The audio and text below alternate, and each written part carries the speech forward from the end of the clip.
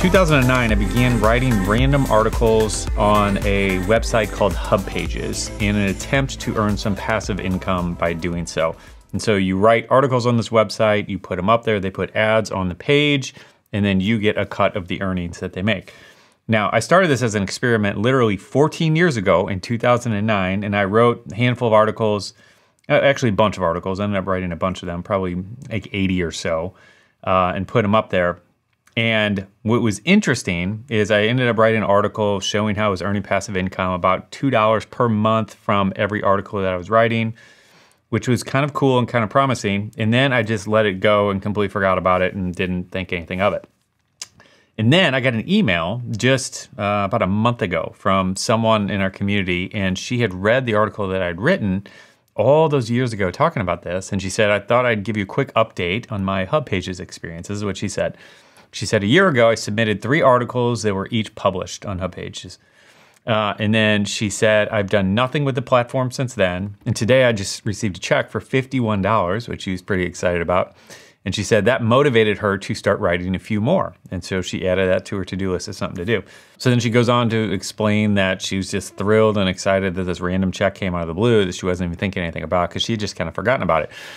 And I got to thinking about this because I had completely forgotten about this for nearly a decade now. And so anyway, getting this email from her made me think, all right, maybe I should go back and check what's been going on with me because I honestly just haven't been paying attention for such a long time.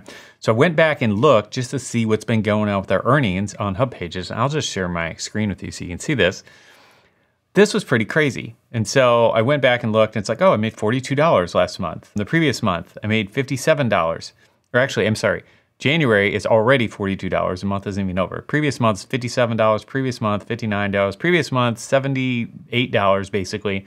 And again, this is for articles that I wrote nearly a decade ago and haven't done anything with since. And if you just keep scrolling back through my earnings, it's just pretty much every single month they've been sending me money for a decade now from these articles that I did a decade ago. I mean, back here, 2019, it was earning a good bit more. It was $150 at average per month. Go back further, like some of these months are $250, $300. So it's drifted downwards. But at the end of the day, like I'm just tickled pink that they're still sending me money for doing it. So the reason I'm sharing this is just because if you are someone who wants to write articles and random articles, this is something to possibly consider. And I went back through and like I said, I'd probably written about 80 articles. And so you don't need to write that many. In her case, she had written 3 articles and got a $50 check by doing that over the course of a year. But with me, the 80 or so articles that I had written, a lot of them honestly are unpublished now. And so Hubpages over the years had unpublished them, I guess, because they became dated or outdated or something. And so I think now I probably only have 20 or 30 articles actually still published and live on their website.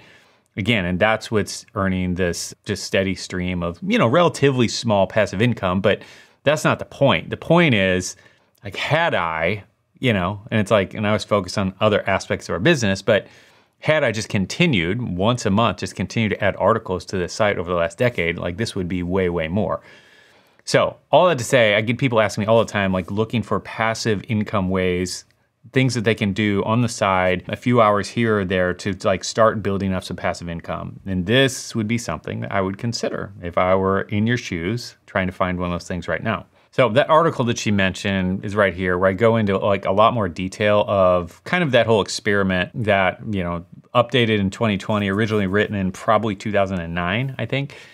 And so this is worth checking out if you want to do, dive in deeper on any of this. But I will just kind of give you a brief overview. And so Hubpages, if this doesn't make sense to you, it's just basically a website that has all kinds of different topics written about it. And so I remember one of my hubs or articles I'd written was like, can you use a lemon to get a light bulb to turn on? One of them was like Bible verses about something blank. I don't remember what. One of them, or a few of them, were written about like specific budgeting strategies. So they were really just all over the place in terms of topic that I was covering. It wasn't just like financial stuff. And I think that's kind of what I liked, is that it gave me an outlet to write about some of these ideas that I had that wouldn't fit on my financial website, And so if you have anything that you're remotely interested in, I don't know, it's just not a bad way to just throw some things out there and see what happens. Now, I will say this, and I talk about this in the article a little bit.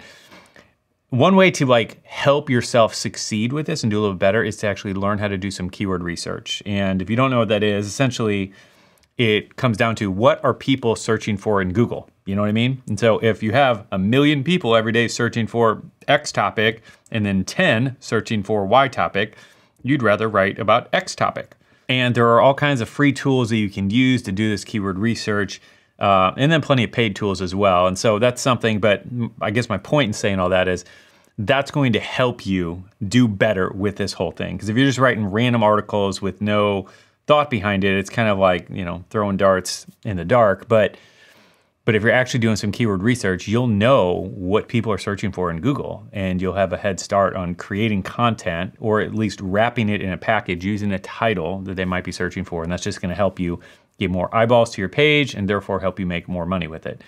So anyway, I just wanted to share this because I thought this just really illustrates the power of what happens when you just create something that can live on. When you create something that's gonna continue to generate royalties for you or passive income for you, and how fun it is when you can just kind of forget about it and the checks just keep coming. So anyway, that is your passive income lesson for the day. And let me know if you've ever done this, if you plan on doing it, if you have any questions, let me know. I'd love to chat further about any of this. And I'll have a link to the article and you can check that out if you have any further questions as well. All right, take care. See ya.